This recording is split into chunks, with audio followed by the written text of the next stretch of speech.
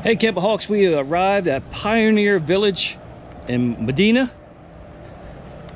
Nebraska, if I'm saying that right. Pioneer Village.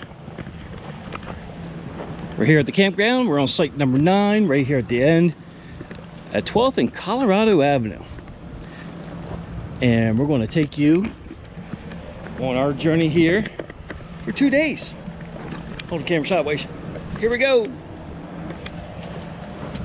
I'm Missy. I'm Mike. And we're the Campoholics!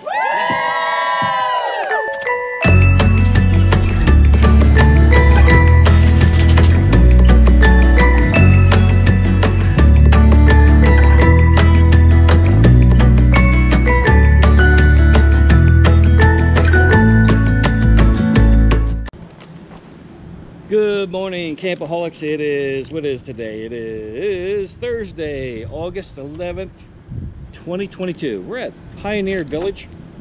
We're at the Pioneer Village Campground.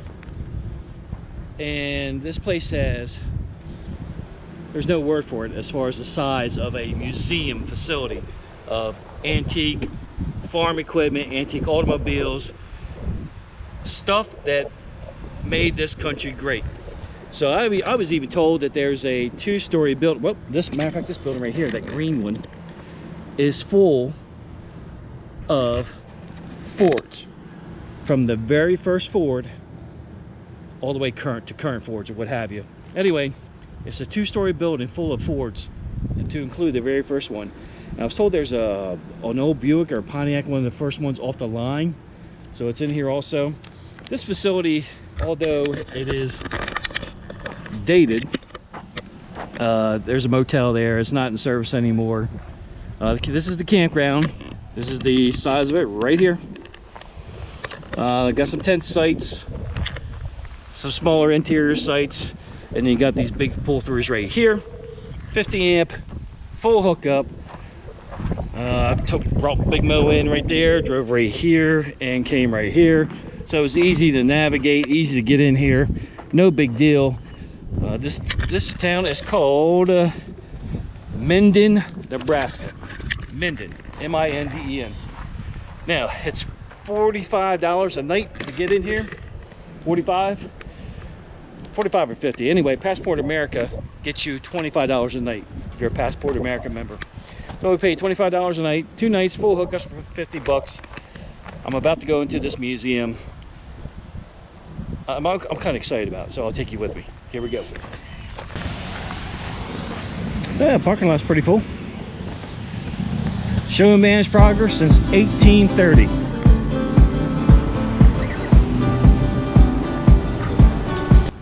All right, this building houses yesteryear's Fords, bikes, motorcycles, and snowmobiles.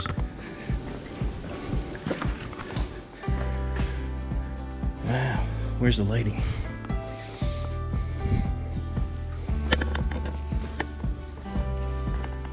(1915) Ford.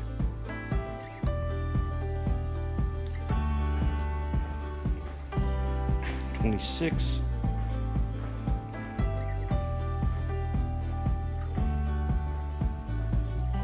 '29.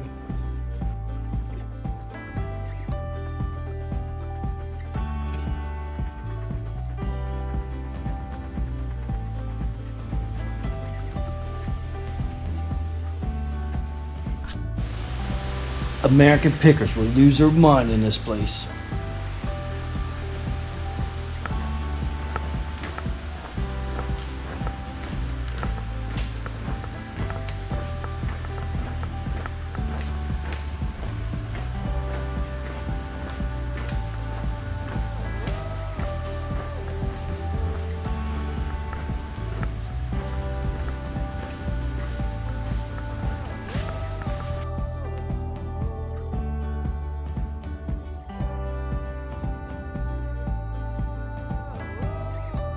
Look at the first snowmobile. It's a 1934 Model A automobile converted with tracks and skis for the first snowmobile.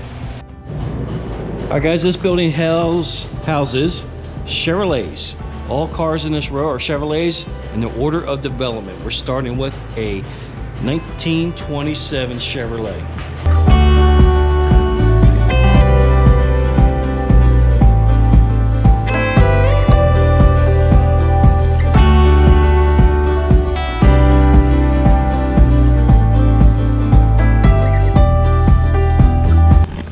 Guys, this is amazing. This is the second floor of this building. The second floor, look at the floors in here. Beautiful. Wow.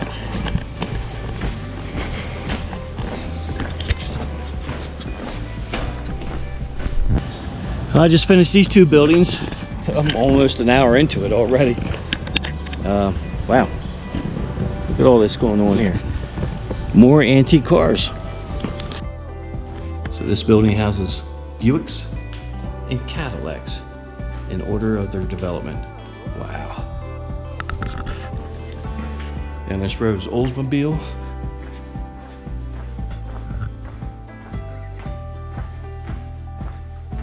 And Pontiacs. This is freaking amazing.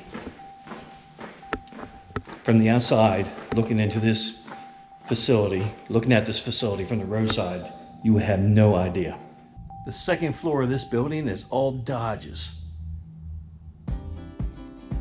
Yes, a 1937 Vagabond coach slash camper. Look at that. He sold for $845.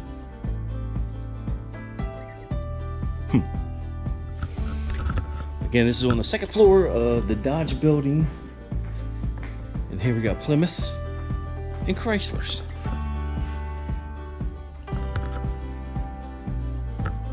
And the history of the parking meter.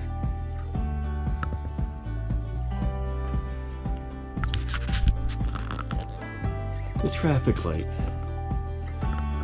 1914 traffic light with a controller.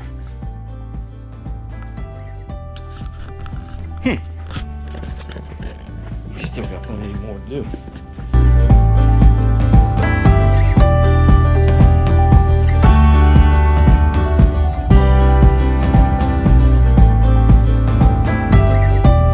You ever seen the side of a Wells Fargo stagecoach?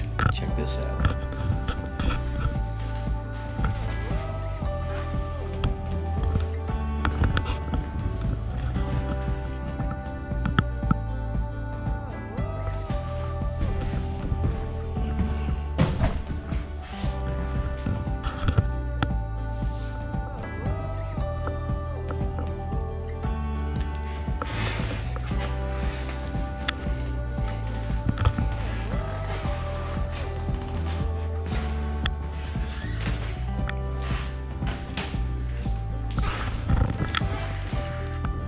This is a coach you want to avoid riding in.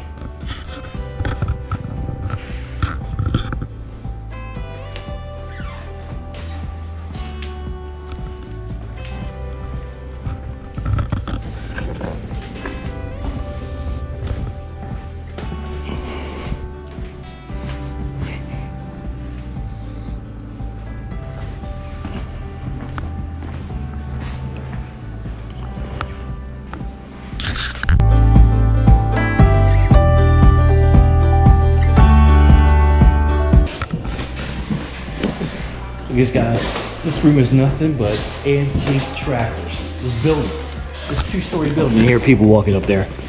Antique tractors. Wow.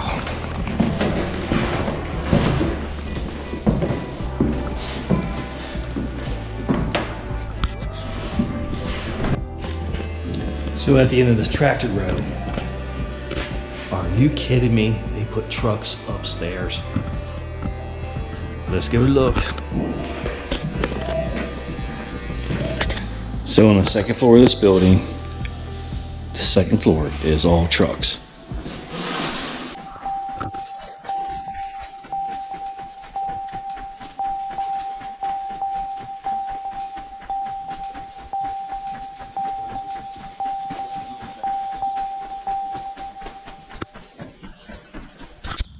Wendell Turner motorhome, a 1939 model.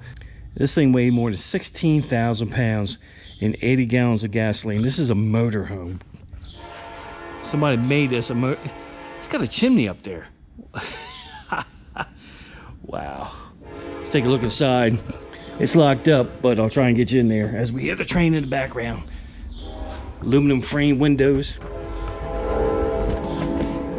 See if you can see in there. Look at that. A motorhome.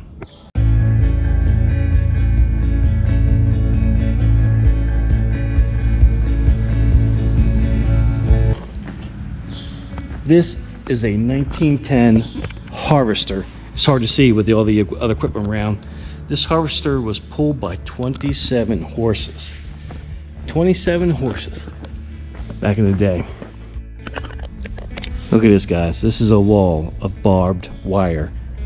The different braids that were patented through the years. 1881, 1876. The different braids of barbed wire patented through the years. Alright guys, I've been in there 2 hours. It's actually it's 1:20. I'm gonna go home and get some lunch. I'm hungry. Alright, Campoholics, I've had my lunch. I'm going back in. And you see in the windows, see all those are old Fords in there, Model Ts, more wagons, nice bikes. But we're going back in for phase 2 of today's visit.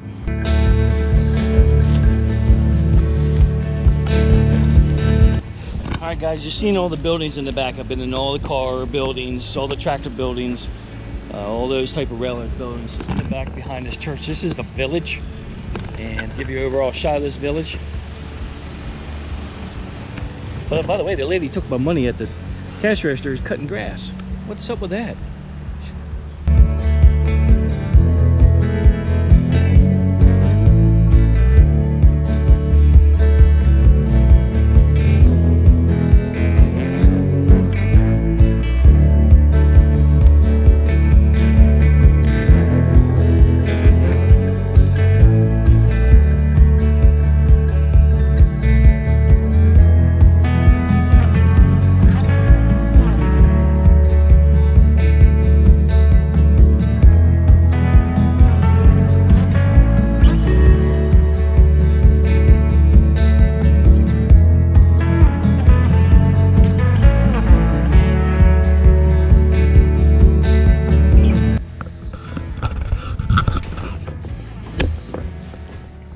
First U.S. bathtub, 1842.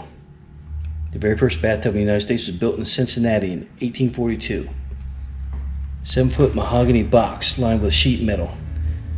Looked like a watertight coffin. Look at that.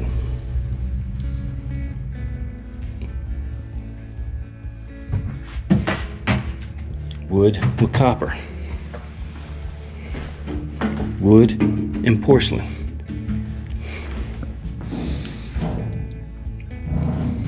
Tin. So when we were in York, PA, I saw this at an ag museum in York, Pennsylvania. But you would have the dog run on the treadmill, and to power through via belt, a churner or something, or a washing machine. In this case, this is a washing machine. But here's how it would work. Dog would run.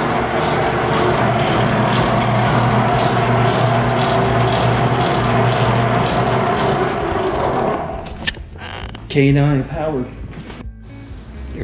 There are buildings all over this compound. Black Hills Pony Express Relay Station. Riders are wanted. Be tough to see, but this is Buffalo Bill's saddle. Here's a Pony Express saddle. Not very comfortable, they said, and you can see why. It's made to be thrown on quickly.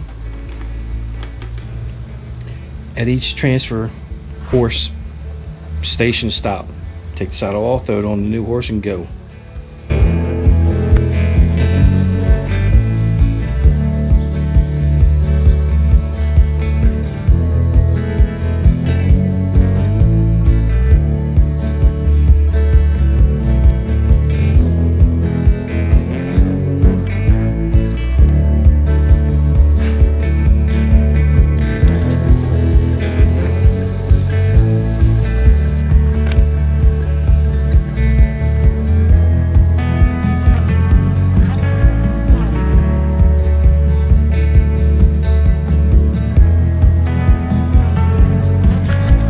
This is house number 8 here. This is called the sod house. This is an example, or it is a sod house built from sods from the Nebraskan plains. All right, guys, we're going into the Grom schoolhouse somewhere around 1910. This was built. Look at this. Wow. Big old heater in the center of it. Presidents on the wall. School books in the back. Spelling book, how about that?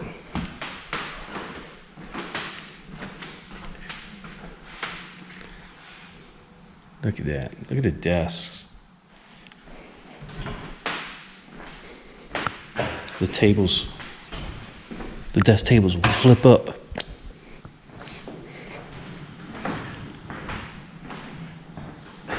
Here's George. Chalkboard up there. The teacher's desks.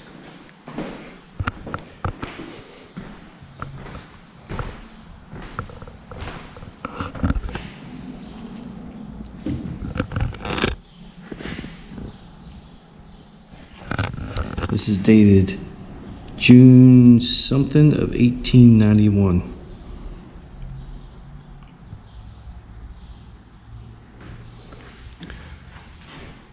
There you go. There's your ink wells for your pens. Not sure what that book is. That looks interesting.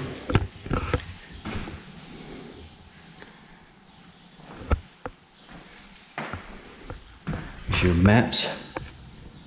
Pull them down. There's a little solar system scale. The Earth, the Moon, the Sun. This is pretty cool.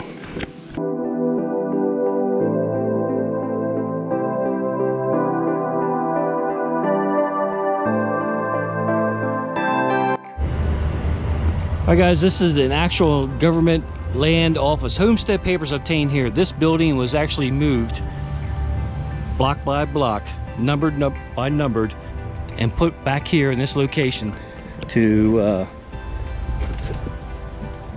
exact build. And people would come to this office to state their claim in land out as they settled out west. There's a map from 1861, and I know this is going to be very hard to see, but this is all open space up here, Dakota. That's all this says. There's a little bit of Oregon. But you come into this office, there's a surveyor's transit. Come into a government office like this, state your claim, they issue your papers, ownership papers. So can you imagine that? That's how easy it was to stake a claim to a property, go out there, see something you like, come up and claim it. And this is the story of how the War family came together and created all this legacy of Pioneer Village.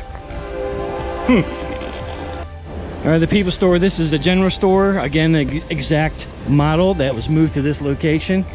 It's going to be dark in here, but hopefully you'll get the gist of it. This is fascinating because I remember walking into one of these stores in my hometown, the town of Lewis, that was preserved. And it looks similar to this. Look at the ladder on a track, on a rail.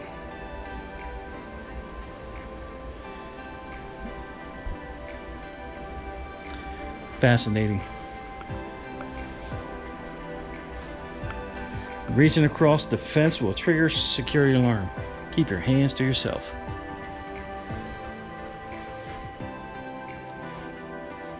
Post off boxes, money orders. What's this on a wire right there? A little trolley on the wire. It must have been for signs or something.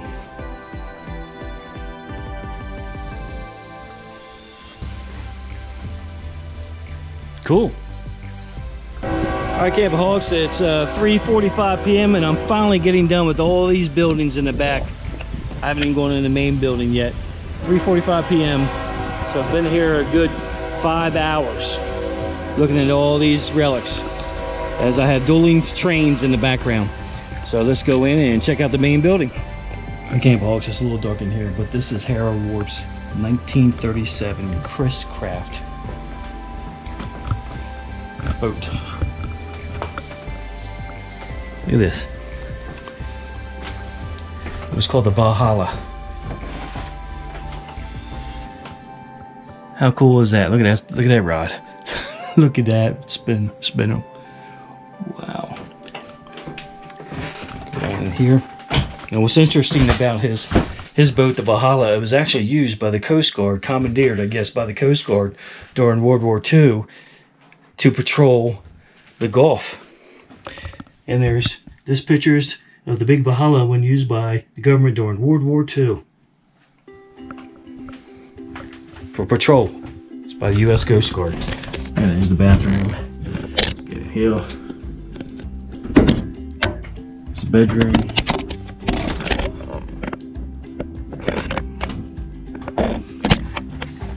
Here's his kitchen. How cool is that? His dinette, couch or bench seat.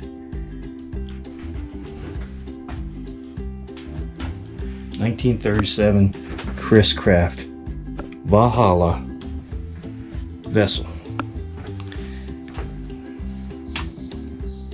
There's his logbook. How cool is that? Man, how would you love to have one of these things? Fix it up, restore it, and sail. It had a pair of 130 horsepower Chris Craft engines. And there was his boat. The exterior part of it.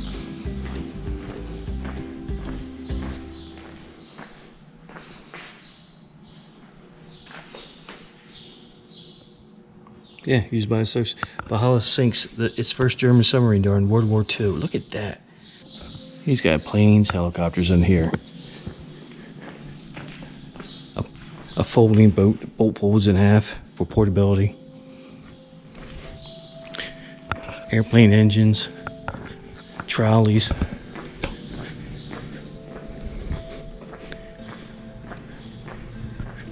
Fire equipment. Wow. The first jet airplane.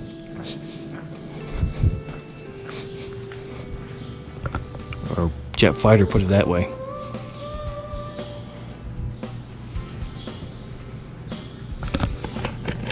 We're gonna have to give this props. This is better than the Smithsonian. Here in Minden, Nebraska. Alright, Campoholics, the day is done. It is 4:50 p.m. I have spent 6 hours in that facility. Fascinating. I told the ladies it was better than the Smithsonian. What an experience that was. So, 15 bucks to get in. That's all it was. $15 a person. And if you stay at the campground, you get one free ticket to get in.